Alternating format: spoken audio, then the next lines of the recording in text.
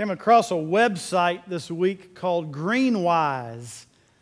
Of course, as the name would indicate, it is a site that promotes green-type living. And so in one article I came across, it laid out five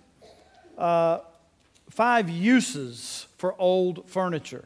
5 things you can do with old furniture without throwing it away. So you can kind of reuse it, right? And the first was you can donate it. You can take it maybe to Goodwill, maybe some other place that could use it. Maybe you could donate it to someone out there, a lowly college student who doesn't really care what they sit on. I'll never forget in my apartment when I was in college, we had this big yellow sofa. And I'm not sure where it had come from, but I'm fairly certain it was at least decades old. But what I loved about it is I could lay down. It was so long, I could lay down, and I had probably a good 18 inches left of space, and I could stretch out completely, and that was nice, and I liked that. And I'll never forget, one of my roommates said, "I love this sofa so much, I'm taking this with me when I get married."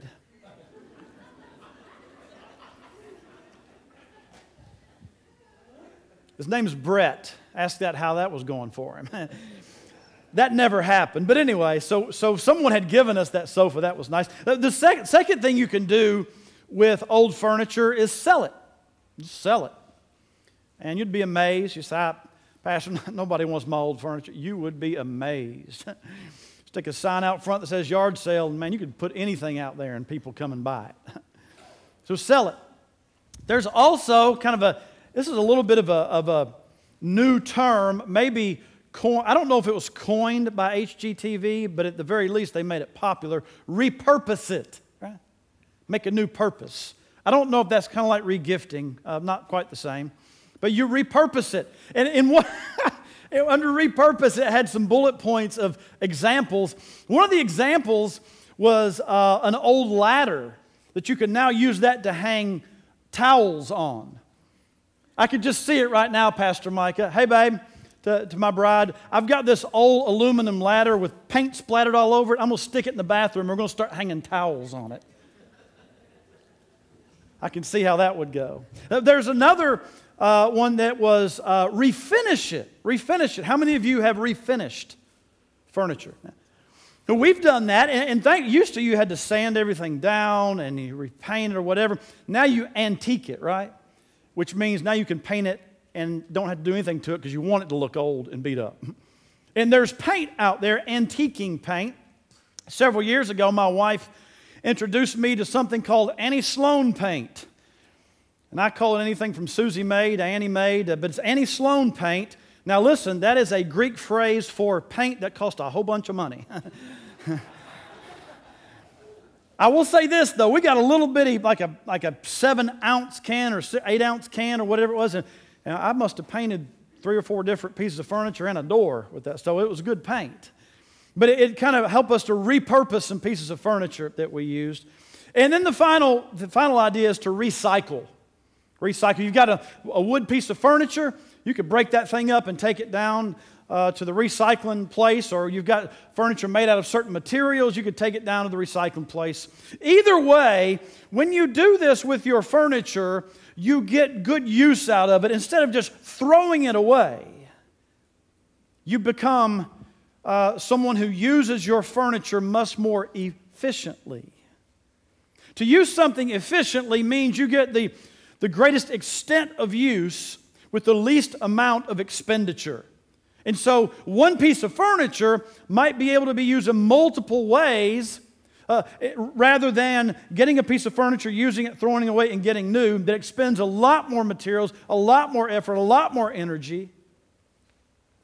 Years ago, I began to coin this term for God, and I don't know if it's coining the term, but I've been to use this phrase about God. Some of you have heard me use it, that God is a very efficient God. It's very efficient. In fact, one thing I've learned about God is He will not waste anything in our lives. And when we are walking through a situation, maybe whatever you're walking through right now, Maybe it's a difficult situation. Maybe it's a challenging situation. Maybe it's a joyful situation. Maybe it's an easy situation. But whatever the circumstance might be, make no mistake about it. If you walk with God and you allow Him, He will use your situation in ways you never could have conceived of. Ladies and gentlemen, here's our primary thought. God will not waste our past experiences, but He will use them to glorify Himself and to proclaim His name. God will not waste our past experiences. He will use them. He will use them to magnify Himself, to glorify Him. He will use them to reach the lost. He will use them to equip the saved. And this morning, that's what we want to consider. That is the efficient sovereignty of God. God's efficient sovereignty. So there are three words here, God, that you are familiar with, hopefully.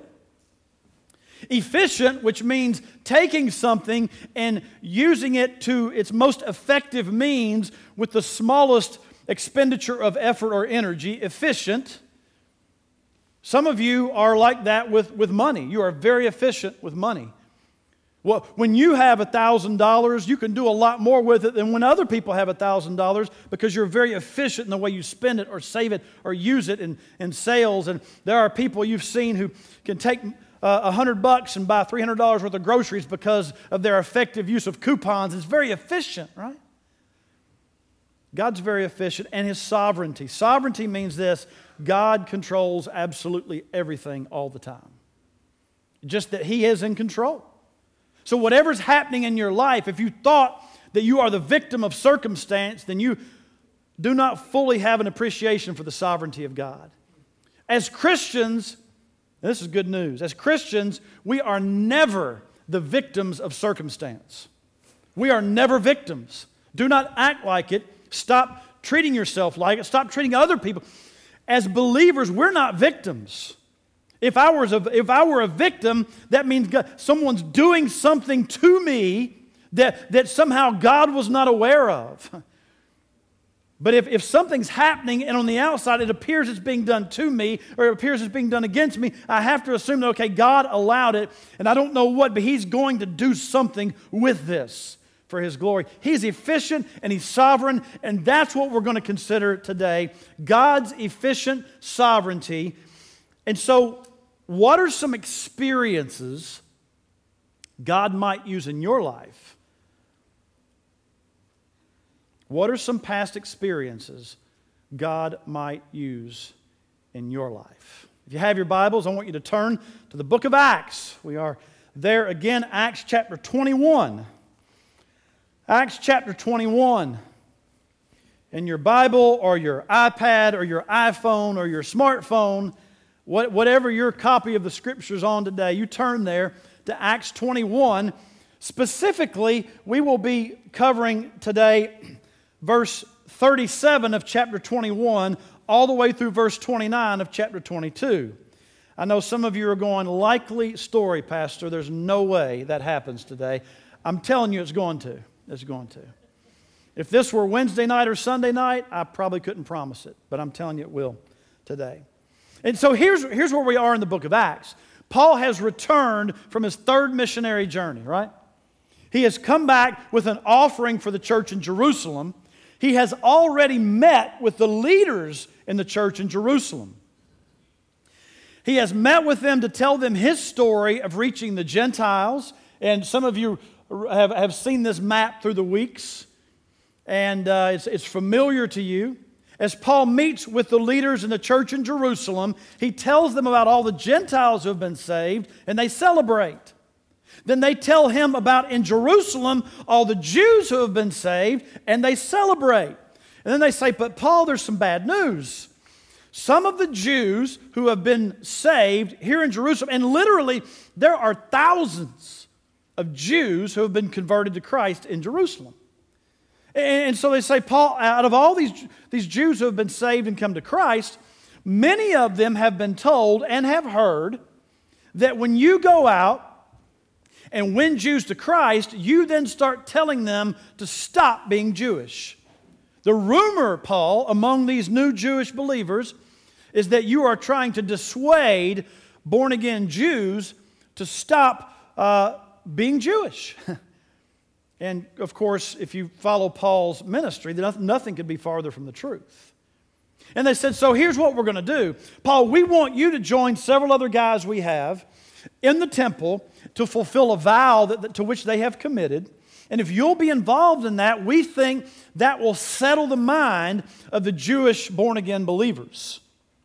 And so Paul does that. He meets up with this group of guys. They go to the temple. Paul pays their fees to finish their vow. And for 6 days, Paul is involved with them in finishing up this vow. And best we can tell, these Jewish converts, these born-again Jewish believers in Jerusalem were satisfied. And they began to see Paul, okay, he's born again, but he's also doing Jewish things, so it appears to us that rumor was not true. And just a note I bring up again, Paul did something that quite honestly he didn't have to do. Paul had not done anything wrong, and yet he went out of his way to do something he didn't have to do because he was more concerned about the church and its health and the gospel. And even though he could have said, guys, I'm not doing that. I'm not joining up with them. I'm not going to pay their fees and do all this. These people should stop believing rumors, and I'm not going to do it. And he would have been well within his quote-unquote rights to do that. But instead, he said, you know what? I'm more concerned about the gospel. So if the leaders of the church in Jerusalem are asking me to take these steps, I'm going to do it. Even if he didn't necessarily agree with the rumor, whatever, but he was more concerned about the church. So he did that. And while he was in the temple, there were some Jews, not Jewish Christians, but lost Jewish people who had come all the way from Asia. Now, we believe pretty much that they came from Ephesus, which was in the area of Asia Minor. They had come all the way from Asia to celebrate the festival in Jerusalem, and they showed up in Jerusalem, these Jewish unbelievers. And they came into the temple area, and guess who they saw? They saw Paul. Well, the last time they had seen Paul, they were running him out of Ephesus for creating a stir there with the gospel. So these Asian unbelieving Jews or non-Christian Jews show up in Jerusalem, thousands of miles away.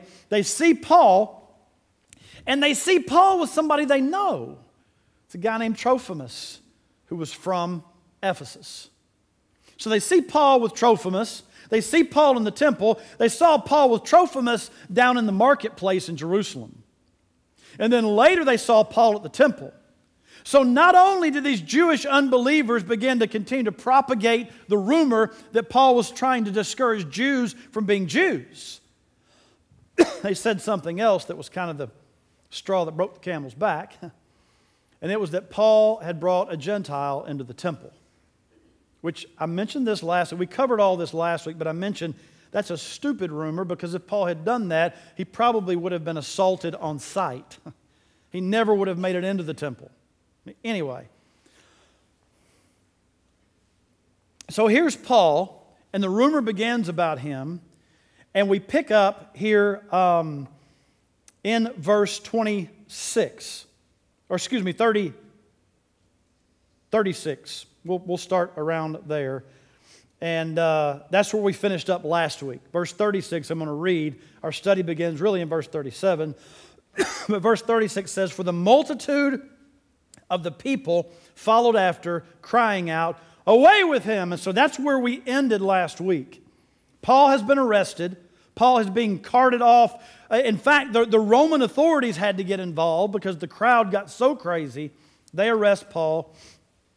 And we pick up today in 37. In verse 37, all the way through chapter 22 and verse 29, we are going to see some things that come up from Paul's past that actually are used here to spread the gospel.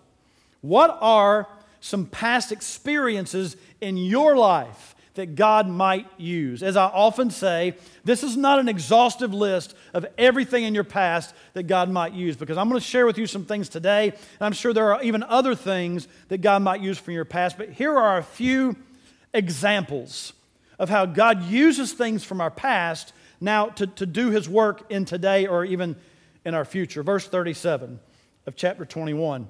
Then as Paul was about to be led into the barracks.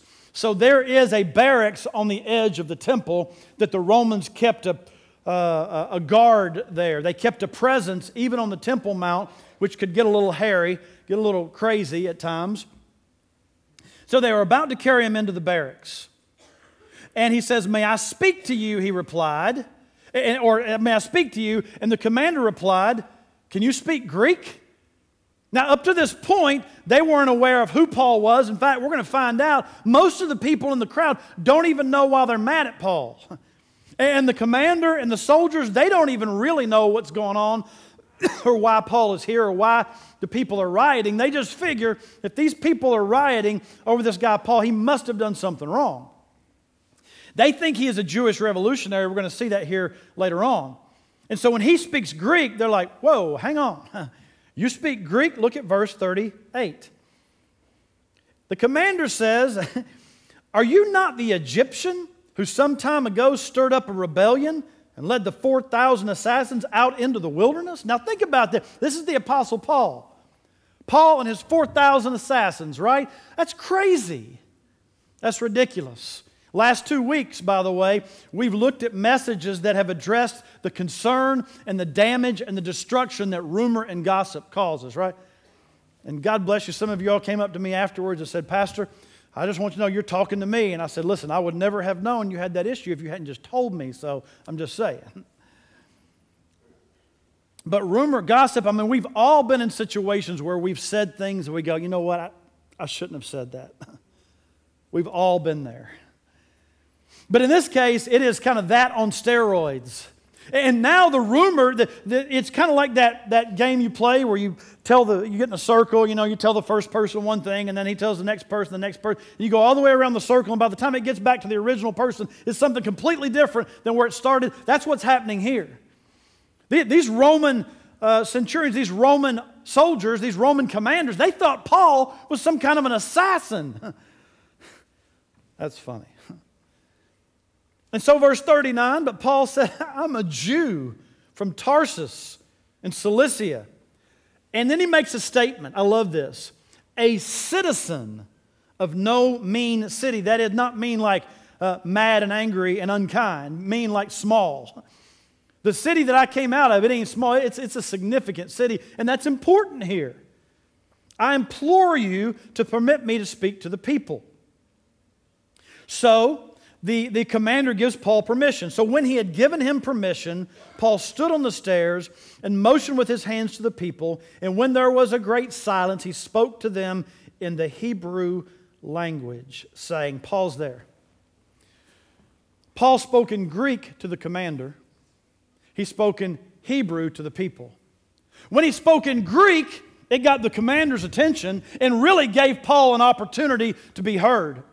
If Paul had not spoken in Greek, if Paul had not mentioned the city he was from, I'm not really sure he would have been given the opportunity to speak as he is.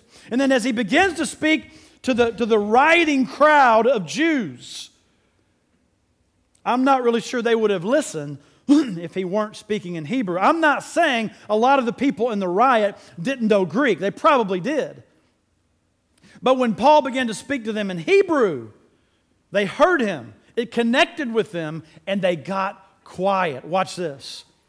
Paul had acquired, obviously, the ability to speak in Hebrew. He had learned Hebrew from a boy. But as a Greek citizen, as a Roman citizen, he had also learned the language of Greek. Paul, by the way, if there had been an IQ test back in that day, I would love to have known his score. When you read about him, you read about his teaching, his learning, his abilities. He was a phenomenal person. And so he had learned Greek as well. He had learned Hebrew as well. And so it's these languages he had learned earlier in his life that are now being used to even give him a hearing. So can I suggest to you that at times God will use abilities we have acquired in the past to use right now in the present for His glory. Abilities we have acquired in the past. Some of you are looking back at things you learned when you were younger. I know some of you students are in classes right now and you're going, I can't possibly imagine how I would ever use this. And no, you can't, but guess what? You don't need to. God knows what you're learning. So some of you are sitting here today with things you learned in the past and you're not exactly sure why you learned them. I'll be honest with you, I'm the same way. But make no mistake about it and hear this. By the power of God and through His Son Jesus Christ, God will oftentimes take things you learned in the past that maybe you never thought you would use again. And He can use those things in the present to glorify Himself, to win the lost, to equip the saved. In the fall quarter of 1991, that was back when colleges were on the quarter systems. Back in the fall quarter of 1991, I was a senior in college. I would graduate that spring.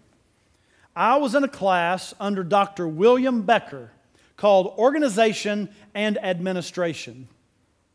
And in that class, we were learning to operate and oversee and run large departments, particularly in the public sector, in government. And one of the areas we looked at specifically was something like a city recreation department and how it runs and how it's budgeted and how it's set up. So our major project that quarter was developing an entire recreation plan, department, and budget for what we called the YIF-NIF Parks and Recreation Department. It was a make-believe Parks and Recreation Department, but we were given a certain amount. You take this amount and you develop an entire recreation department budget through it. And so we developed the programs, we developed what personnel would be there, the facilities, the costs, and then we put it down in a written budget. We listed out a document that gave the budget as a whole, but we also had to, for each department, justify that department, justify that ministry, and whether it was youth sports, or whether it was senior adult activities, or whether it was youth arts and crafts, or the personnel area, we had to justify each thing, lay the budget out, and we put together a unified budget. By the way, believe it or not, I still have that project. I can't believe it. I still have it, but it's been around a long time. And I got to tell you, William Becker is now at Virginia Wesleyan College, and I was going to email him the other day and tell him how I've used this until I noticed that he gave me a B on this project. And now I'm really going to talk to him. But anyway. So we put together this project, and I graduated Georgia Southern, stuck this in a box with other projects and papers I had done, didn't think about it again. Till 2 years later, I was a 23-year-old church planter starting a brand new church. And in the first year of that church that I planted, which, by the way, I'll begin tonight in revival at that church, Living Hope Baptist Church, out on the edge of Byron. I'll begin a series of revival services starting tonight through Wednesday. But anyway, we started that church in August of 1993. And in a new church plant, basically that first year, we just operated out of the church's checkbook. If we had money in the checkbook, we bought stuff. If we didn't, we didn't. I mean, it just kind of operated like that. But after a year, we decided it would be a good idea to set in place a budget, kind of a unified budget for that coming year. Now, I know some of you who have been operating on church budgets for years can't imagine not having a budget. But when you begin a church, when you got, $47 in the account, you really don't need a budget for that. So by the end of the first year, we had saved some money, put some money aside, and we decided it would be good to put together a unified budget based upon the previous year's income and anticipated income and put together that budget. So we had someone from the Georgia Baptist Convention come in and sit down with us, myself and about 3 of my leaders. And I realized when we sat down in that room to talk about the budget, and to begin to develop it, that we could then present to the church and vote it in, all that kind of good stuff, I realized that a couple of my leaders were not that familiar with unified budgets. They were not that familiar with them. But guess who was? I was. I was only because 2 years earlier in a class I never thought I would refer to again, in a project that I never thought would do any good. When we put together this project, my senior year in college, I was already preaching a lot. In fact, a lot of Sundays out of every month, I was preaching in areas all around Statesboro, and I could start naming cities all around their churches I preached at. And I realized then that I wanted to preach. I was pretty sure I wanted to pastor. So when we did this project, I did not connect the two. Honestly, I didn't think a thing about this. I thought I was doing the project, got finished, put it aside. But 2 years later, I'm sitting around a table with a Georgia Baptist Convention representative and several of my leaders, and a couple of them aren't really familiar with unified budgets, and I'm going, I get what that is. I know what that is. I understand it. How? Because of a project I had done 2 years earlier, something I never thought I would even think about again. And I said, Lord, thank you. Thank you that, you know what, I probably took that class because it was just, it filled a category that I needed when I took that class. I doubt I went in and went, I think I'll take this class. It looks good. It'll really help me 2 years from now. It's probably one of those things, I had a category, I had to fill it with a class, and it had to be a certain time and certain day. Oh, here's the only class that'll work. Bang, let me take this. Some of you understand what I'm talking about. Sometimes you just got to do that. What I did not know was the sovereign hand of God directed me to that class, sent me into that class, caused me to do a project where I began to understand what it meant to put together a budget for an organization or a program or an agency in such a way that when I got to starting a church, when I got to putting together a budget, I understood it. Ladies and gentlemen, can I suggest to you that there are abilities you have acquired through the years? I don't know what they are. Maybe you haven't thought about them in a while, but I'll tell you this, they are not wasted.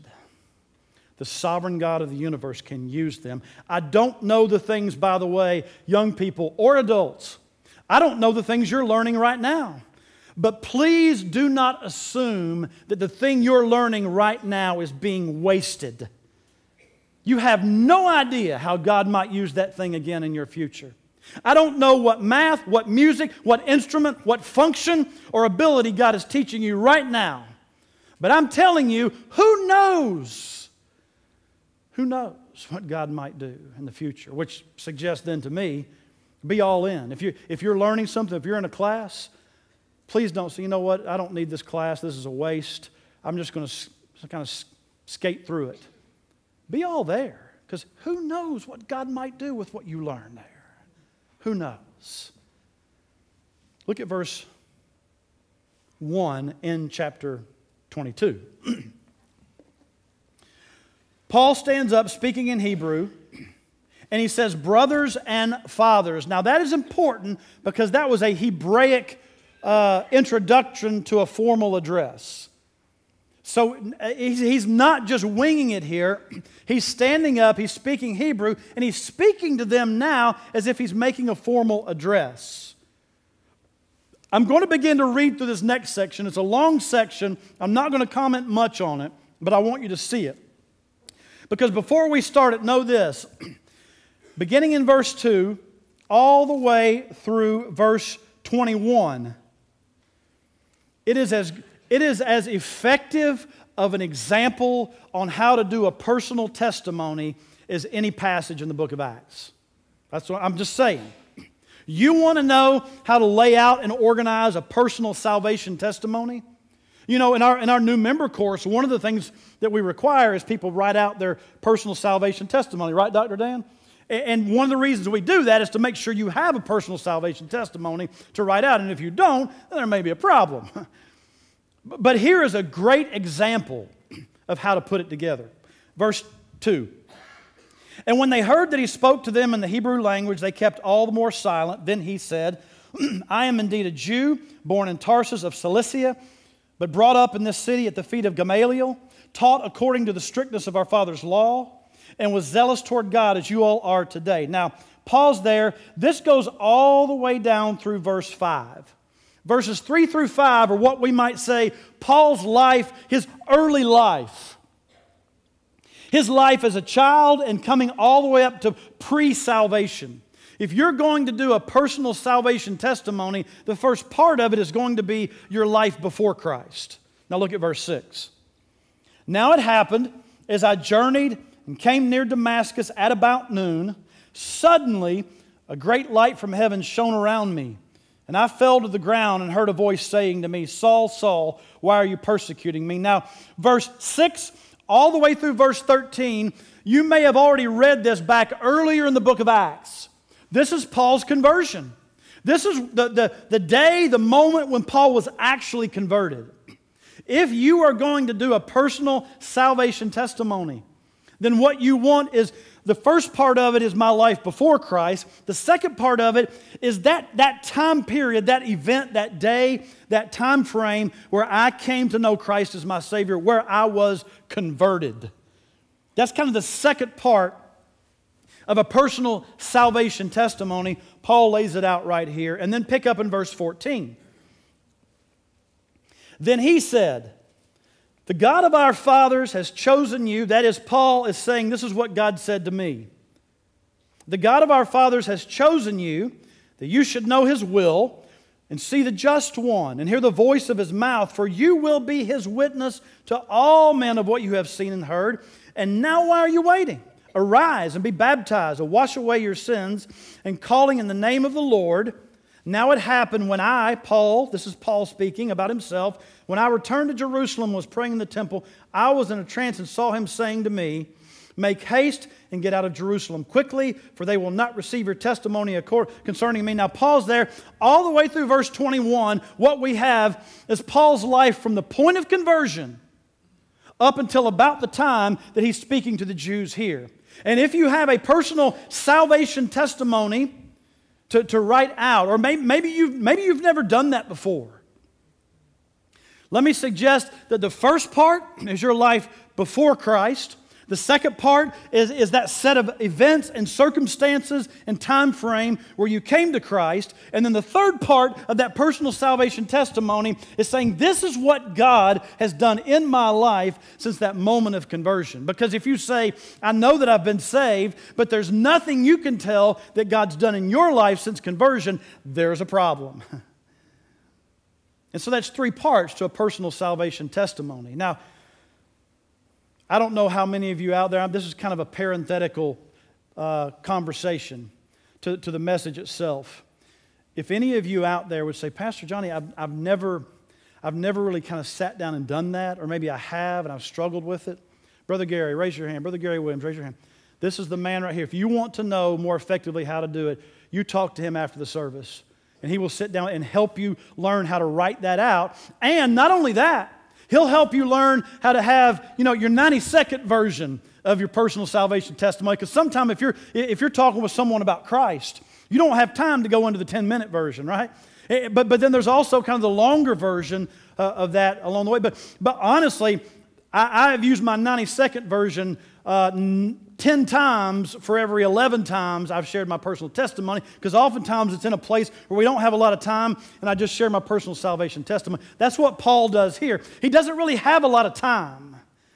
He's standing before a rowdy group of people, but it's verse 21 that is the kicker, and we'll go there in just a second.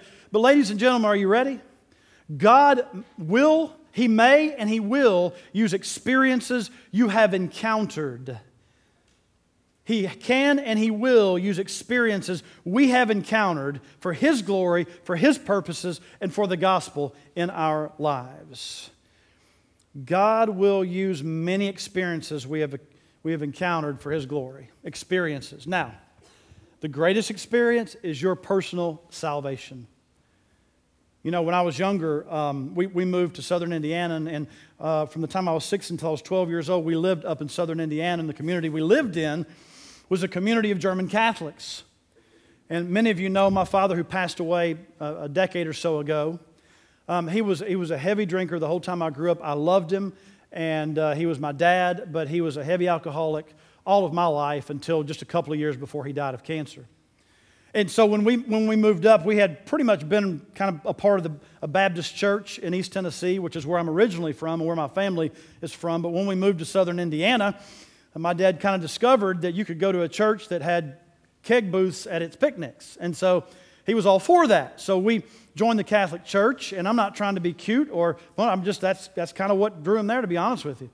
And so we got involved in that, and I was baptized into the Catholic Church and took First Communion. I was an altar boy, wore the robes, ring the bells. For those of you who may know what I'm talking about, for those of you who don't, just trust me. And grew up for all those years as a Roman Catholic child growing up. We moved to Georgia, and when I was about 13 years old, I began to attend a church with a friend of mine because of a youth lock-in. Youth lock-ins, the greatest reason youth pastors have been run out of ministry in the history of youth ministry. Youth lock-ins. No, I'm just kidding. Not really. So he invited me to a youth lock-in, and we went to the youth lock-in, and then that next Sunday I went to church with him, and I kind of started going, just attending church with him. It was Second Baptist Church here in Warner Robins.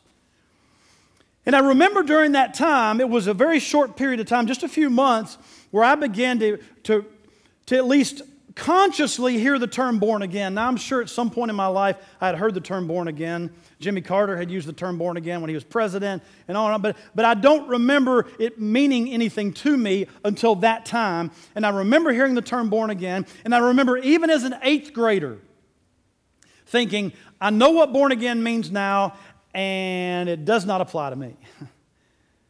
And so I remember thinking, Lord, when does the Lord hear me when I pray? I remember thinking, how do I know I'm going to go to heaven? And I began to get those questions answered. Now, I cannot explain this, but from the time I was in the 8th grade until the time I graduated high school, I was aware of my need of salvation. I was aware of it.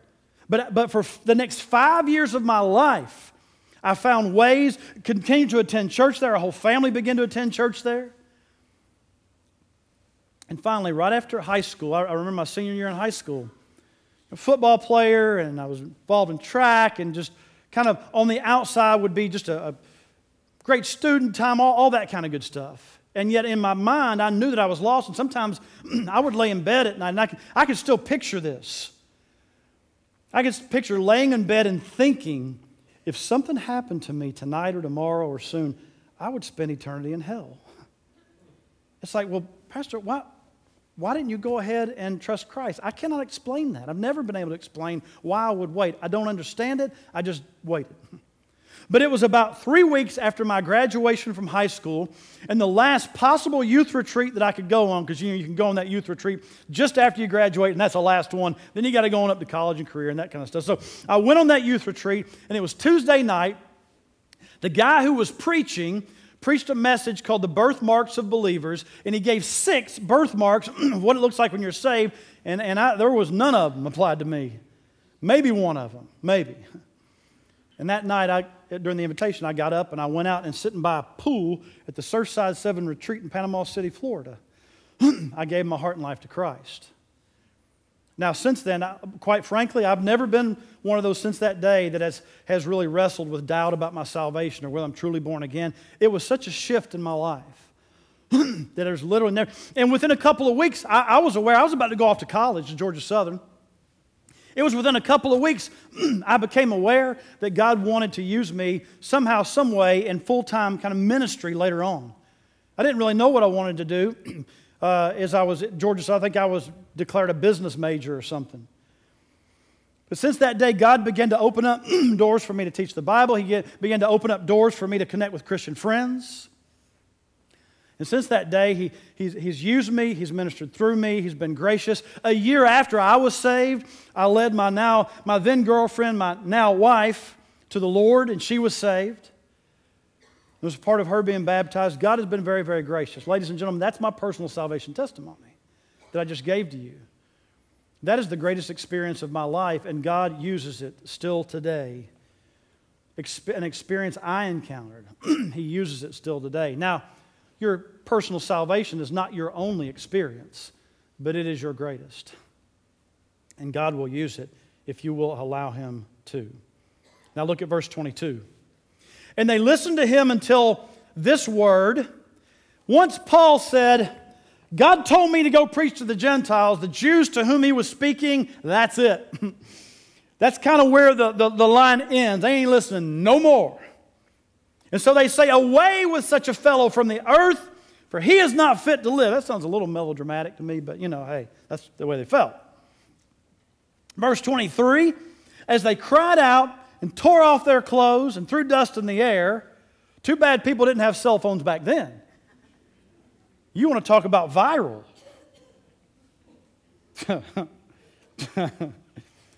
The commander ordered him to be brought into the barracks and said that he should be examined under scourging, which is not an enjoyable activity. Scourging, it's a leather whip with 9 tails. Oftentimes they attach sharp objects to it and they whip you with it. It's a bad deal. So that he might know why they shouted so against him. And as they bound him with thongs, and that's just leather straps, Paul said to the centurion who stood by, just very matter-of-factly, I love this. Paul says, question, is it lawful for you to scourge a man who is a Roman and uncondemned? This soldier is about to violate a huge Roman law, a very important Roman law. Look at the response. Verse 26, when the centurion heard that, he went and told the commander, saying, whoa, take care what you do, for this man is a Roman. Then the commander came and said to him, tell me, are you a Roman? Paul said, yes, I am. Very matter of fact. I love the fact that Paul is using the government institutions, but not for himself, for the gospel. It's a distinct difference for me using government institutions and government services strictly for myself and laws and legalities and using it for the gospel. Verse 28, the commander answered, with a large sum I obtained this. That is, the commander said, I bought my citizenship. Paul said, really, I didn't. I was born a citizen. Which kind of, in the order of importance, that being born a Roman citizen was ahead of buying your citizenship. So all of a sudden, Paul went from a guy he was about to scourge to a guy he's now kind of below in terms of citizenship. That's a quick shift in status. And so, verse 29, then immediately those who were about to examine him withdrew from him. Oh. Well, what do you say, Paul, to get the guy who's about to beat you to stop and draw back? If he had threatened them with his fist, they'd just beat down on him. If he had threatened them with force, they would have taken care of him. But instead he used, watch this, he used a status that God had given him from birth to turn this whole thing around. Verse 29, then immediately those who were about to examine him withdrew from him, and the commander was also afraid after he found out that he was a Roman, and because he had bound him. Understand something, now the entire weight of the Roman government stood behind Paul. All because of a status he received at birth. Decades before he would ever preach the gospel. Decades before he would ever be struck blind and converted on the road to Damascus. There are places God is putting you right now. It may be a place you don't want to be. It may be a place you do want to be. But make no mistake about it. There are places God is putting you right now. Statuses He is securing for you that you cannot possibly imagine how He might use in the future. Paul gained the status of citizen at birth. His parents could not possibly have known what was going to happen. Paul gained the status of citizen at birth. Even as a child, even as a young man, he grew up Jewish. He said as a young man he was excelling in the Jewish faith well beyond his contemporaries. Even up as a teenager, as an older teenager, a young adult, he could not have imagined what was about to take place. He was about the same age as Jesus, by the way. So when Paul got converted, he was probably 30, 31, 32, 33 years old. So for 3 decades, he grew up thinking, I'm going to be a Jewish leader. I'm going to be a Pharisee. I'm going to be on the Sanhedrin. And all of a sudden, bam, it changed. And yet, a status that God had given him 3 decades earlier was still coming into play. Not for Paul's benefit. Well, some for Paul's benefit. But really for the gospel. I don't know what status God's giving you in your life. And whether you're 4 or 5 or 15 or 25 or 35 or 85. Don't assume that that's just accidental or happenstance. You cannot possibly imagine how God might use that in the future. Ladies and gentlemen, God will not waste our past experiences. He is sovereignly efficient, and He will use them to glorify Himself and to proclaim His name. Nothing is wasted in your lives. When I was a junior in high school, it was the fall of 1986. I was a junior in high school, and I had a very brief conversation with a young lady in my grade whose name was Melissa. It was a conversation that probably lasted all of 90 seconds. You say, Pastor, how do you even remember that? Here's why I remember it. Because Melissa was telling me in that 90-second conversation about a young lady who was partial to me, kind of liked me. What I did not know at that time is that young lady she was telling me about later in that fall would become my girlfriend. What I did not know at that point was that young lady who became my girlfriend would eventually become my fiance. What the young lady who eventually became my fiance has become my wife of 27 and a half years, has become the mother of our 3 children, and now our oldest is married and now living out in Florida with her husband Caleb, and they started their family. She's been by my side in the churches I've pastored, where I've ministered. We have been together. She is my heartbeat. How could I possibly have known in that 90-second conversation in the fall of 1986 what was going to come out of that? Here's the thing. I couldn't. There's no way I could have known that. But oh God, He is an efficient, sovereign God. You think you're somewhere right now and you just feel like you're just kind of being wasted. Hey, yeah, Pastor, I just feel like there's more. Here's what you need to do. You need to say, Lord, You've got me where I am right now, and so I just want to be the best I can be where I am, because who knows how You're going to use what I'm learning now? Who knows what I'm experiencing now, how You're going to use it in the future? For some of you, it is actually trials and difficulties you're walking through that God's going to use in the future. And He's going to use them in ways you don't even know about. And so I'm saying, how many of you are here today and God brought you to this place and you're lost? And you could point to 10 different decisions that were made or conversations had that brought you to this place today. And today you need to trust Christ as your Savior. And God's efficiency has brought you here today. And maybe you need to come and find out how to be saved. Maybe you're a believer just walking through a difficult time and you go, you know what? I don't understand it. Here's some good news. You don't need to understand it.